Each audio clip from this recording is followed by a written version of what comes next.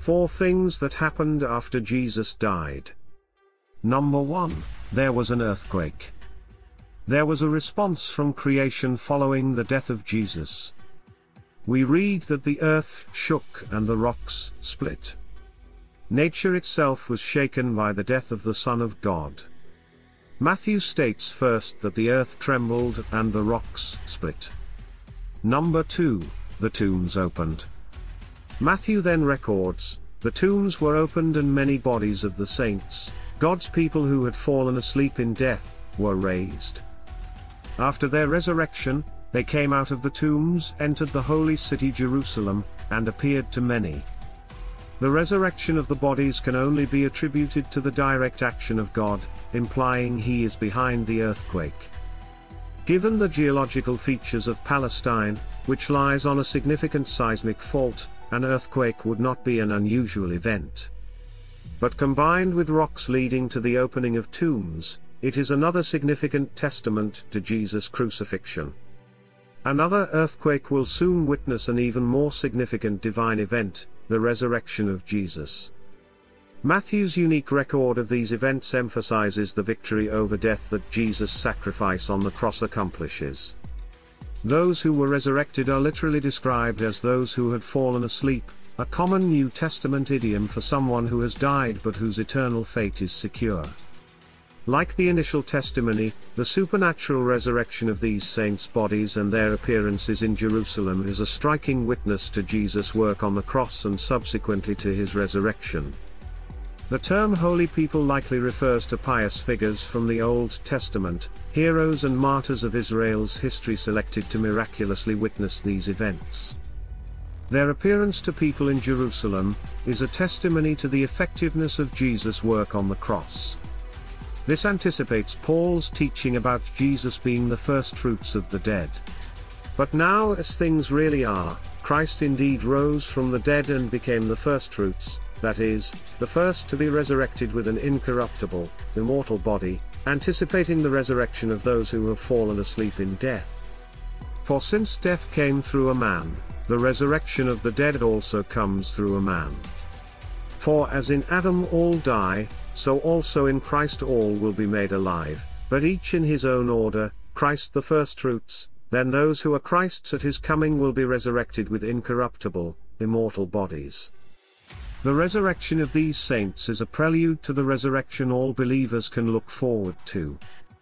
Through Jesus' death, a new day has come, a day when death was defeated by death, and the resurrection to eternal life became possible.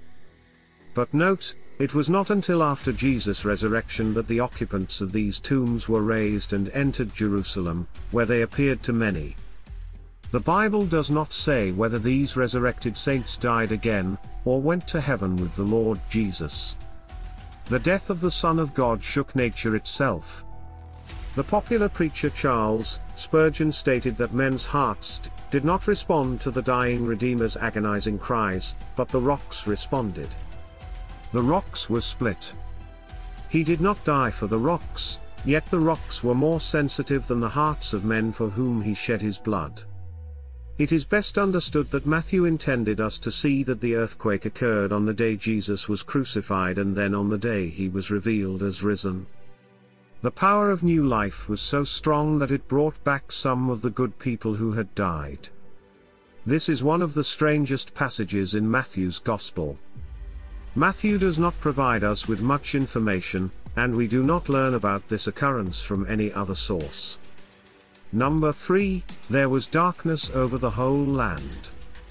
Matthew chapter 27 verse 45, now from the 6th hour, noon, there was darkness over the entire land until the 9th hour. There was a thick darkness over the whole land. Now, the scripture was fulfilled, Amos chapter 8 verse 9, and it shall come to pass in that day, says the Lord God, that I will make the sun go down at noon and darken the earth in broad daylight. Often, Christ was asked for a sign from heaven, and now they had one, but such that it signified the blindness of their eyes.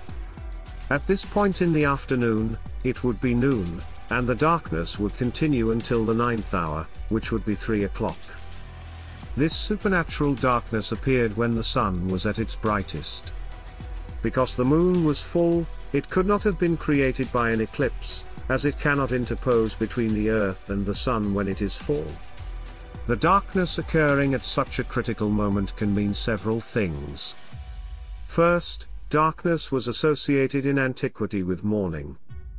Darkness was also associated with the death of great men. Both Gentile and Jewish readers could understand the darkness as a cosmic sign accompanying the death of a king. Moreover, darkness was a sign of God's judgment. Number 4, the soldier overseeing the execution realized he was innocent. Now, the centurion and those with him guarding Jesus, when they saw the earthquake and the things that were happening, became terribly frightened and filled with awe, and said, "Truly this was the Son of God." It was the job of a centurion to ensure the crucifixion was carried out correctly and without complications. He was generally in charge of 100 soldiers at the time of a crucifixion. He was a career soldier whose courage and intelligence helped him rise through the ranks. He would be a soldier of the highest order. He would need to be both cold and efficient to succeed in this position. This man had to follow the orders of his superiors. The scene at Jesus' crucifixion was so remarkable that even a hardened Roman centurion recognized that this was the Son of God. This realization meant that Jesus was innocent of the crime for which he was on the cross. The centurion must have had a mix of emotions. He had just realized that he had overseen the crucifixion of an innocent man. These were not the whispered words of a scared recruit or the trembling words of an easily manipulated conscript. They were the conclusions reached by a seasoned veteran, a man who had watched countless men suffer horrific ends and was responsible for leading them to death. This centurion was well aware of the strong condemnation of the Jewish religious leaders who put Jesus on the cross for blasphemy. His commander-in-chief, Pontius Pilate, had upheld Jesus' condemnation for making this claim. But he rejects the condemnation and declares Jesus' claim. Why? Because the arguments in favor of Christ were overwhelming. Although he undoubtedly had overseen many crucifixions, this execution was different. What did he see? Various scenes from the events of Jesus' arrest, trial, and crucifixion combined into a compelling statement. It might have been Jesus' response to the injustice he was forced to endure at the hands of his own countrymen, through arrest and trials. It could have been Jesus' response to the torture he suffered at the hands of the centurion and his men. One could think of the dignity with which Jesus responded to the lynch mob demanding his blood, like a silent sheep before its slaughter. The scripture does not record any response from Jesus to the crowd's cries. But the chief priests stirred up the crowd to have him release Barabbas for them instead. Pilate answered again, "Then what shall I do with the one you call the King of the Jews?" They shouted back, "Crucify him." But Pilate asked, "Why? What evil has he done?" Yet they shouted all the more, "Crucify him." So, Pilate, wishing to satisfy the crowd, released Barabbas for them, and after having Jesus whipped, handed him over to his soldiers to be crucified. His concern was for their forgiveness, not for his escape. Jesus responding towards the people who rejected him, and the soldiers who crucified him, he said, "Father, forgive them, for they do not know what they are doing." And they cast lots, dividing his garments among themselves. And the people stood by, watching. But even the rulers scoffed and mocked him, saying, "He saved others, let him save himself if he is the Christ, the Messiah, the anointed of God, the chosen one." The soldiers also mocked him, coming up and offering him vinegar, and saying sarcastically, "If you are really the King of the Jews, save yourself." Now there was also an inscription above him, "This is the King of the Jews." One of the criminals who were hanged railed at him, saying, "Are you not the Christ? Save yourself and us." As they gambled for Jesus' belongings, Jesus' concern was for their forgiveness, not his escape. What a powerful statement. Matthew chapter 27 verse 35 to 36, and when they crucified him, they divided his garments among them by casting lots. Then sitting down, they began to keep watch over him, to guard against any attempt to rescue. If all this did not convince him, he saw something more, the response of creation. Clearly, the centurion was shocked to witness such a dramatic event during Christ's final hours, especially since he had never seen anything like it before. It had an almost immeasurable impact on him. The centurion saw, heard, and felt all the events of Christ's crucifixion and death. As a result, he and his troops were greatly frightened. Even if the centurion and his group of soldiers had learned to deal with fear, now they were experiencing pure terror. It's this powerful cross and the love demonstrated there that moves hearts, even the hardened, battle-weary heart of a career soldier, from death to life. An old saying goes, "The ground is always level at the foot of the cross." It was so in the first century, and it is still today. The foot of the cross is where everyone, poor and rich, finds level ground to kneel and embrace the Christ who died for them. Truly this is the Son of God, we hear and believe. The journey must not end there. We should have a passion to know him more deeply.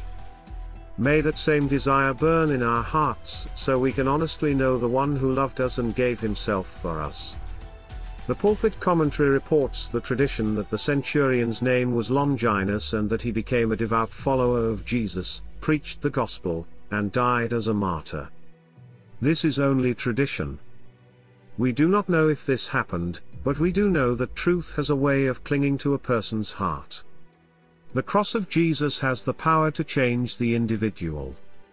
The centurion started as a Roman officer overseeing a crucifixion, but ended the day recognizing that Jesus was the Son of God.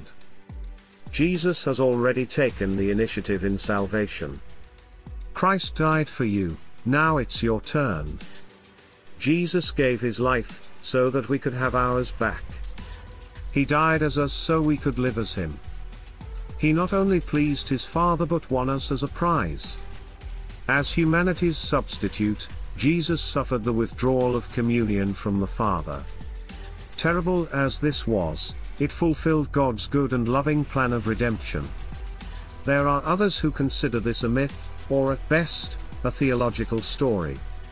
These are all unique events that uniformly testify to God's unique acts in human history.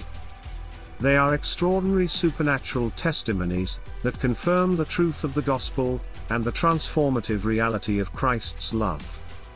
If you enjoyed this message, please share it with your friends and family and subscribe to my channel.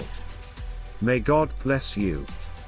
Together we can enlighten more minds and expand our understanding.